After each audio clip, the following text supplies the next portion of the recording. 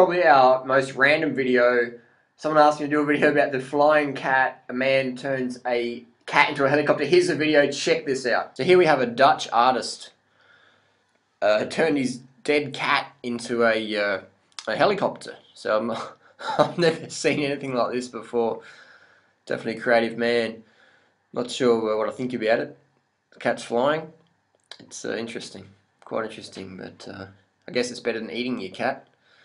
So yeah, it's quite a random, random YouTube request. I don't even know what to say about this one. There's a cat flying in the sky. Oh man, that's crazy. That is crazy. Anyways, post your comments and questions down below. What do you think about this flying cat?